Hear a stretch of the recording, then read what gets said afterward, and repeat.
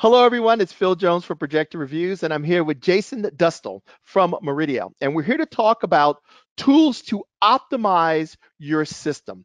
And Murideo is the leader when it comes to tools to get the most out of your AV equipment or even a commercial installation. Before we get started, we'd like to thank AV Pro Edge and Murideo for sponsoring this year's Spring Projection Showcase, where we get to talk about all the things you need to design a great projection system for a residential or commercial application. So Jason, how are you, man? I'm great, Phil. Thank you so much for having me. It's always good to hang out and talk shop with you. Okay. Yeah, and you pretty much summed it up, man. We are a manufacturer of test equipment. Our background actually comes from Sencor, so if anybody remembers that name. And Hmm. they got out of this sort of realm several years ago. Hmm. And our CEO, who was working for Sencor at the time, said, "Hey, we now have a vacuum of test equipment, so let's start our own company. Let's make test equipment." So we started off with the Murideo 6G, which is kind of the gold standard for test pattern generators for Hmm. calibrators, installers, and things like that. Hmm. And we were doing this whole 18 gig 4K HDR thing back in like 2013. Hmm. So we try to stay ahead of the game as much as we can, and that's sort of our mantras. Make tools for integrators that they need and that help their just make their lives easier when they're in the field. Exactly. And like I remember the 6G. Hmm. The way that we met was at a I met this company was doing CEDIA a few years ago. I was running around asking about long distance cabling solutions Yeah, I and remember how to this. Yep. verify and test. Yep. And during that conversation, I was talking about how do you test a cable to make sure that the cable actually worked. And they Yes. introduced me to the 6A and 6G analyzers and the generators, which Jason Woohoo. has there. So, Uh-huh. Jason, can you talk about the analyzer and the generator? Right. So these two pieces are kind of designed to work together, but they can totally work as standalone pieces. So um, the dark gray guy here, this is the Murideo 6G. This is a generator. This is how we get signal through a system, or this is how we get test patterns on the screen for calibration. On the Mhm. other end of it, we've got the 6A analyzer, which tells me exactly what's coming in from that HDMI cable. So in a lot of cases where you've got a source that's sending out 4K and that's going through a matrix switch and an AVR and then an extender and then into the TV, well, the TV is not getting 4K and HDR. And you're like, well, I wonder what's going on. So you take the HDMI cable out of the TV, pop it into here, and you can see timing resolution, frame rate, bit depth, chroma, color space, color gamut, HDR metadata, yes or no, the audio format that's coming through, how many channels of audio is coming through. So you can take a real quick look at the screen and know exactly what's going on. So you could say, okay, well, I'm starting off with 4K at the beginning of the signal chain, and I'm only getting 1080p at the end of the signal chain. So now we can start to figure out like who's the culprit here. It's not the source. Maybe it is the Mhm. source. I plug in the analyzer straight from the source. It says 4K HDR. Mhm. Okay, so it's not the source. We go to the next device, coming out of that device, plug in the analyzer, boom. Okay, we've got 4K HDR there. Awesome. Mhm. We go to the next device, maybe that's an extender, plug the analyzer into the receiver end of the transmitter, and boom, 1080p 60 or 1080p 24. Mhm. What's the culprit here? It's the extender. So now we can Yeah. start to investigate why is this extender not passing 4K and HDR? Maybe it's an EDID Mhm. setting, or maybe it can't do it. So now you've got to go back to the manufacturer, go back to the drawing board, and pick out a better extender or maybe a newer extender for that particular job. So it's really an end-to-end solution for doing troubleshooting and setup and things like that. But Mhm. one of the most common reasons to use this system is for the HDMI cable test, as you were telling that story before. So I've Mhm. got an example here of an AOC cable. So this is one of those hybrid copper fiber HDMI cables. And, you Mhm. know, they're fast and usually very trustworthy. And you take one out of the packaging and put it into the system. It just works no problem, right? But what Mhm. happens if it doesn't? How do you know? So we're going to take the generator, plug in the HDMI cable, and then I'm going to take the other end of the HDMI cable. We're going to plug it into the analyzer. Now, when I go to the analyzer, I push a couple of buttons. OK gets me into the menu. I scroll over a few different selections here, the different menus that we can go through. And eventually I'm going to come across a cable test menu. Boom, right here. So right now it's set for 18 gigs, 4K 60. So I press OK. We sit back and wait a moment, and we wait for the results of the cable test. Now something's already setting out, or something's already given me a red flag, and that's the 5-volt failed. So the cable is not sending power from one end to the other end. So something has happened to this cable. We have no signal, fail, fail, fail. So if I'm testing a system and I have it down to this HDMI cable, I test the HDMI cable fails, no big deal. Grab another cable from the truck, throw that cable in, system's fixed. So Yes, one of the yeah, things that I actually teach people, because I have a day job too, by the way, on top of Projector Reviews, and yes, you do.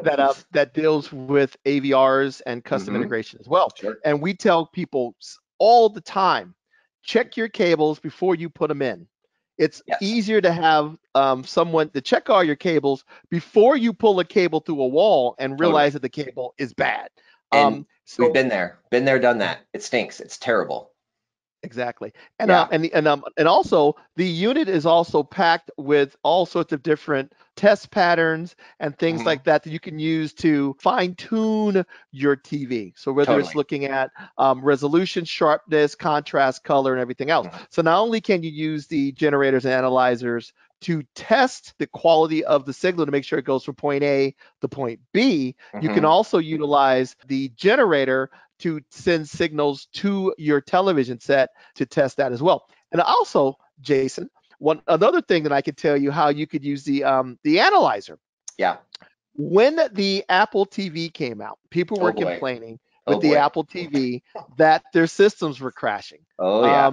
And I was like, I wonder what's going on here. Based on the settings on the Apple TV, how much bandwidth was that sucker outputting down the HDMI lines? And we were looking at it, and it's supposed to be okay. Maybe it's an old movie in HD that we know is only in HD and 24 frames per second, but the thing was outputting like 18 gigabits per second. Yeah. So from that, we figured out, and reading the display, that the Apple TV was taking everything, including your HD 24p Three Stooges, and making it into 4K 60p HDR. So not only did that upscaling or that up conversion make the picture look bad, it's like it also put a huge amount of bandwidth on the system. And that's where we started. It murders the bandwidth. Yeah. So between different reviewers that all had the same analyzers, we all basically complained to the point where Apple added on the latest 4K Apple TV match frame rate and match format. So if you're not, so the only thing that gets sent down the line in 4K 60p HDR is material that was shot in 4K 60p HDR. Totally. So 99% of what you're watching is not shot that way, and it reduced the amount of bandwidth required for your system. And all of a sudden, those cables that were failing at 25 feet were now working. Now, if we didn't have that analyzer there, we would have never found that issue. The scary part was too, Phil, and I know you remember this, is that, you know, the Apple TV, the 4K Apple TV came out pretty early. It was one of the first sources that did 4K 60 and HDR. And at the time, you know, you got to remember, this is like 2017 or so. So, you know, think of all the TVs back then. People had not upgraded. They still had 1080p TVs, but they went out and bought the new Apple TV. They still had a 1080p AVR. They still had 1080p 10 gig cables. And as soon as I like that you use Three Stooges as your example. I always say Golden Girls. So you fire up an episode of Golden Girls, and it's really bright and contrasty, and the skin tones look all whacked out, and like, what is going on here? And sure enough, you plug in the analyzer and it's coming out 4K 60 Dolby Vision. And you're like, whoa, what is going on here? So you're right. We all complained about it and threw a hissy fit. And gosh, I want to say it was only about a month or two maybe where they put out some firmware to let you do the frame rate matching and the dynamic range matching. So if we hadn't found that problem as early as we did, you know, this could have dragged out for, I don't know, a year. And think of all the system failures in that much time of, you know, you run out and buy a $200 Apple TV because it's the new one and it's 4K. But the rest of the system's not ready for it. So we found the problem early. It got taken care of quickly, but it still trips people up to this day. I just wanted to show everybody real quick, Phil, just the screen on the analyzer. So right now I've got the generator hooked up. I've got it pumping out 4K 60. So when I come over to the analyzer, this is how easy this is. You press OK. You've got a signal info page, and this is sort of what I was describing before: frame rate, resolution, color space, color gamut, whether HDCP is there or not, or what version is there, or maybe there's no HDCP. Maybe it's maybe you're in a professional, studio type situation. It tells you the total bandwidth. So right now I've got the generator set to 4K 60, and look at that, 17.8 gigs. The ceiling is 18, so we're pumping as much signal as we can through. We got 48K 24-bit audio.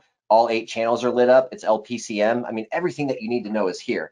Yeah, so this pair is kind of almost like the foundation of the company, the 6A and the 6G. And Totally. like I said, they can be used for analyzing signal coming out of a source. They can test a cable going to a display. Yeah. You could check cables between the displays. Yep. And on top of that, because of the test patterns built in, also one of the #1 tools for video calibrators as the generator for those who calibrate displays, whether it's projectors or television sets.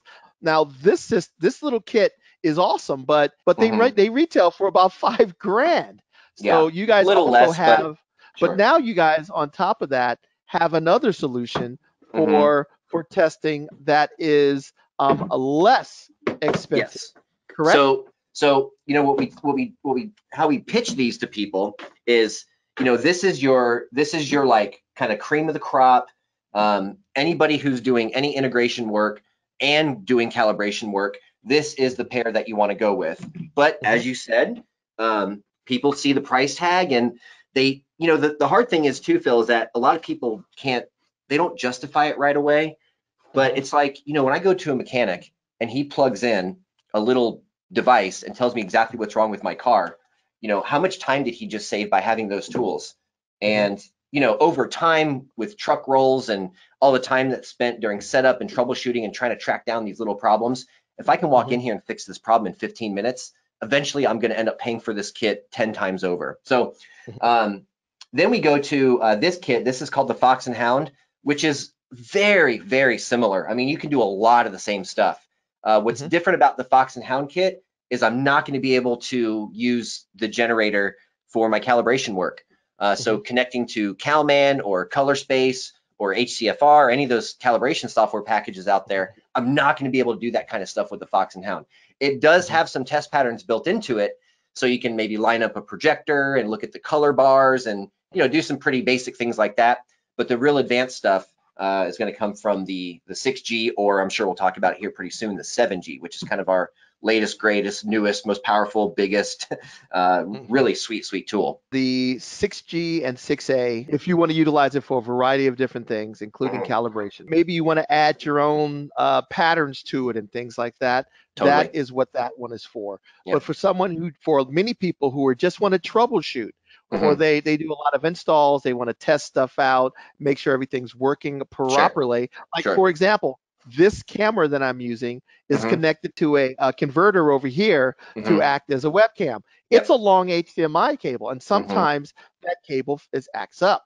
And being able to take the Fox and Hound and find out really quickly is it a problem with the cable that I'm using, or is it a problem with the output of the camera or an output of the streaming box, really helps out. So whether you're into troubleshooting, installation, and everything else, this is an important tool. I can't tell you how many times I've used this, not only for projector reviews to check how a projector is working and the cable going to a projector, but also in my day job. And I have these in my bag all the time to make sure and test all the cables and the HD base T extenders and stuff before the job is done. Because I'd rather have it checked now and while the guys are there instead of after when it doesn't work.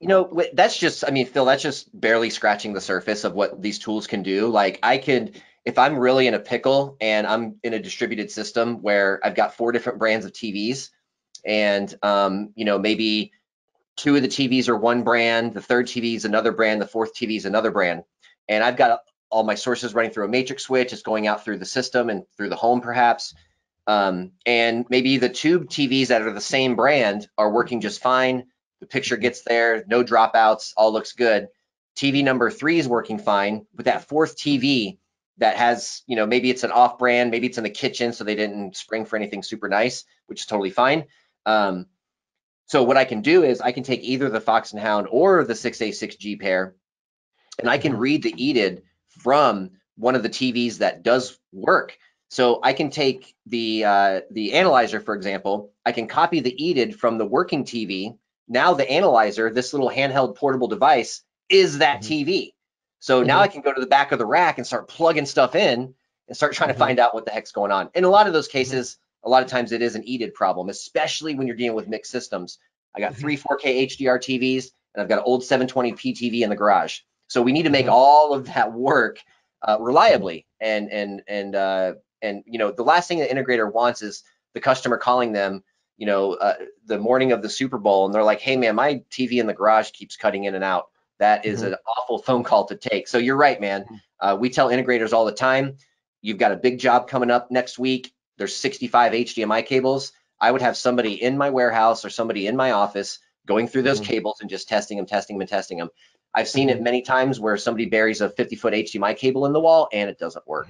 And we want the installers to be efficient and successful and to make as much money as they can, to be honest. And you're only gonna be able to do that with having these types of tools. Exactly. Now we talked about first they had the foundation was the 6G and the 6A. Totally.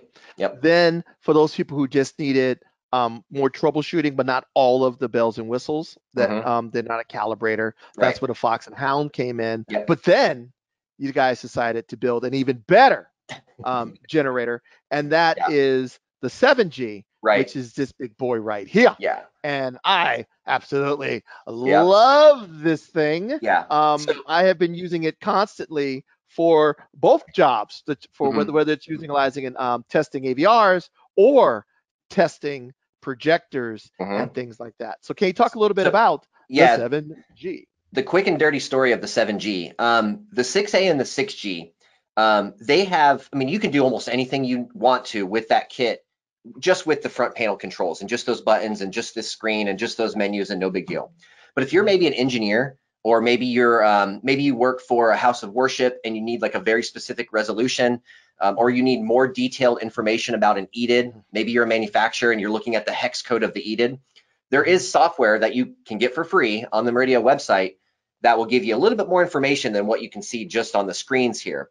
So that stuff is very popular. The what I call the super nerds, which, you know, you and I are part of that category. We really like seeing stuff like that, being able to do this kind of advanced signal monitoring test over time and things like that. So that stuff was really popular, and we really wanted something that the manufacturers and the engineers could use in more of a lab type environment with all the advanced stuff and things we just talked about. But this kind of takes it to another level. The 7G, it's got like 1,000 test patterns in it, tons and tons of empty hard drive space. So you can upload 4K HDR video clips, which is what I've done with mine. We have some 1080p, 120 frames per second videos on there. And, you know, right now with all the stuff we're talking about, this is still an HDMI 2.0 device. But the whole idea of it was the people who bought one of these early, you know, we do have an HDMI 2.1 hardware upgrade coming very soon. So the whole idea is you have a 7G, maybe you work for a giant AVR manufacturer, or maybe you work for a small TV manufacturer in France. Doesn't matter. So you're going to send that machine back to us. We're going to outfit it with the HDMI 2.1 hardware, and we're going to ship it back to you. So eventually this is going to be able to do full HDMI 2.1 with auto low latency modes and all those really cool things. Right now, though, as it stands, it already can test for ARC and eARC, which if you're a manufacturer, you really need to make sure your eARC stuff works.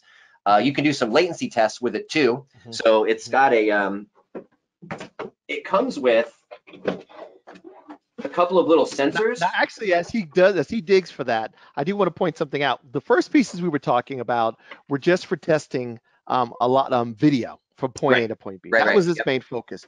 But he just mentioned a couple other things. eARC. eARC is more of an audio-based thing. So not only is this now your generator and tester for your audio application, I mean for your video applications, now this becomes a tool for your audio applications. Remember, HDMI is, it seems simple, it's one cord, but there's a whole lot of things going on in an HDMI cable. And being able to test its sound and its video capabilities utilizing one tool is a great thing. And me as a calibrator, the other thing that he had mentioned that is the fact that you put your own patterns in. Yeah. Before I would use this device, I'd plug it into my computer, and you would use your generator as your test pattern tool Yeah. to calibrate the projector. But then I would still have to go get a Blu-ray player or something to play back video to make sure the pictures look good. So Phil, now there's guys out there who carry around a Blu-ray player, and they carry around like the Will Smith movie that's 60 frames per second. Why am I drawing a blank? You're talking about Omega Gemini Man. Gemini Man. Yeah, thank you. Yeah, you have to bring along Gemini Man or and a player. Billy Lynn just to check it, right? Yeah, but with this guy, I literally have this. I do all of my calibration with this. Yeah. It works seamlessly with my Calman and everything else. And as soon as I get done, I have the test patterns built in there. So I can actually, actual video content. Yeah. So I can go in and that video content I'm completely familiar with. So now I can go through, and after I do my calibration, I can check it with video. Yeah. I can check motion. I can check banding. I can check if there's any highlight clipping, all of that stuff from this device. Now, Jason, what are those things you just have in your hand, by the way? So you mentioned latency, and one of the big things that plagues integrators and even manufacturers all the time is, you get that call from the customer, and the customer says, "Hey, man, I'm watching, whatever, and I'm watching the news." This is common, and the lips don't match up with the voice. There's a delay. And you're like, okay, well, how the heck are we gonna figure this out? So the 7G comes with a couple of probes. This is just a pretty simple photodiode that you can, it's got a little suction cup, and if my camera would focus, you could see it better. But you would stick this, you would suction cup this to the middle of your TV. Then you would take the microphone and you would put that like right up on the speaker, real close to the speaker. And I can do a lip sync, or I can do a latency test with the 7G. So I run this test. There's a flash on the screen. The probe picks up the video latency. There's a beeping sound. The microphone picks up that, and the 7G will tell us the latency between the audio and video. So if it's 30 milliseconds, now I can go back to my AVR or something in the system that has an audio latency setting, and I can back it up 60 milliseconds. All of a sudden, the lips match up to the voice again. Yeah. And that is such a hard problem to figure out without the tool. Yeah. The other thing too that caught my attention is at Projector Reviews, we try to do latency. We're going to start doing more game lag testing. And if you look at most projectors, the common piece that everybody uses is called a Leo Bonar lag tester. But that lag tester works great, but it was designed for HD. Yeah. There is a new version that will do 4K, but it can't do all of the different resolutions. And you don't have the ability to change all the different resolutions. So I was talking to Jason, and he mentioned, you can do that with this. So you can do everything. You can test 4K 60, 4K 120. You can test also all the different resolutions and all the different frame rates utilizing this. And because right now everybody does these crazy, I plug the Leo Bonar into this, it upscales it, and they do all this trickery. And he was like, why don't you just use this? Just use that. Yeah. He's like, oh. Oh, really? So you'll notice that on Projector Reviews, we're actually going to have more testing of all the different latency for the different resolutions. Why? Because I have a 7G. And don't forget too, Phil, that the 7G is a Dolby certified machine, and we now have some DTS stuff on there as well. So if you wanted to test LPCM, or you wanted to test Atmos, or you wanted to test regular 5.1, or you want to test DTSX, or you want to test DTSH, whatever you want to do, you can do it. I've been telling you, we shoved this thing full of stuff. The other thing that's cool too, if you want to super geek out, there's a couple of other pieces of software that you can get for free on the Murideo website. One of the pieces of software, I'm still not sure why we give it away for free, because it's very, very powerful. Not something that an integrator would normally use, but if you're a manufacturer, you're trying to develop products that work their best, the lowest amount of latency, and all those types of things. So what you can do with that machine is you can hook up to a computer, USB is the most common, and you can run some tests for 5 seconds, 10 seconds, a minute, whatever you want. And then you can start changing formats, you can start changing resolutions, you can even unplug the HDMI cable, plug it back in, and you can monitor over time all of the HDMI traffic. So you can see down to the microsecond when the 5-volt connects, when the HDCP handshakes, like all that good stuff. So if you're an engineer, like you need to know this type of stuff, or you're just blindly building things and writing code for HDMI, and you know that's not good. So you know, for this machine being the price that it is, and that the software I'm talking about is called the protocol analyzer software. I've seen other companies make a protocol analyzer software, and sometimes it's like $30,000. So the fact that we give it away when you buy the 7G is pretty awesome. It is the ultimate generator. It is the most packed tool. Beast. Yeah. Now, is it overkill for some people? Possibly, but for me, the fact that I can use it for both my job dealing with receivers and sound bars, right, and I can use it for my job dealing with projectors and displays. It's a godsend. And so I can do all of that, plus I can use it for calibration, plus I can use it for picture quality evaluation. Guess what? There may or may not be a matching analyzer to that pretty soon. Ooh, I would love to see that. 7A.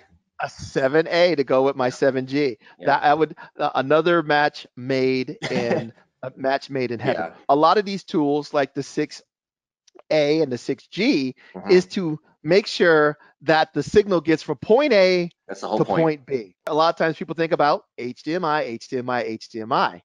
But for longer distances, a lot of people are not sending the video signal all the way via HDMI. They're converting it to HD-based-T. Yes. So you guys have now a new piece dedicated for the testing of HD-based-T, correct? Absolutely.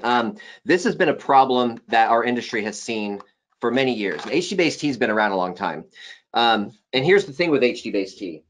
You take a standard category cable, and with HD-based-T, you really want to be 6A, but yeah, if you have to do 5E or something, it can usually work okay for things like 1080p. But the problem that we've had is we've never been able to test the category cable reliably. There are continuity testers out there.